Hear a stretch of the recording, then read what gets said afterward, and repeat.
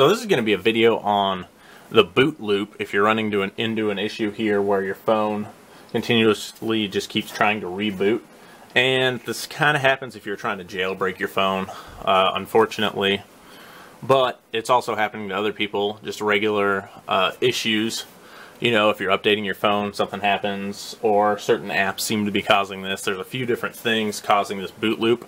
And so you'll just see the Windows Apple in the center of your phone here. It's just constantly going. It's like it's rebooting over and over. So the first thing we're going to do is power down the phone. So you're going to want to try and hold down the power button up on the top here. Just hold it down for 5 seconds, see if it'll turn off.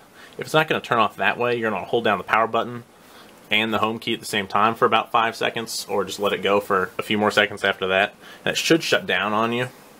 And hopefully the next step, you're going to want to connect your phone to your adapter and plug it in so you can access your iTunes.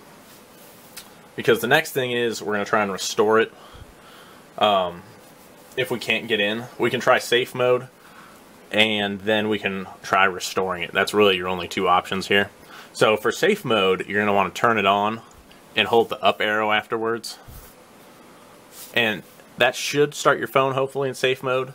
And if that happens, you can uninstall any tweaks, you can uninstall any apps that you have recently installed, see if you can revert back. If that doesn't work, we're going to go ahead, hold down the power and the home button for 10 seconds.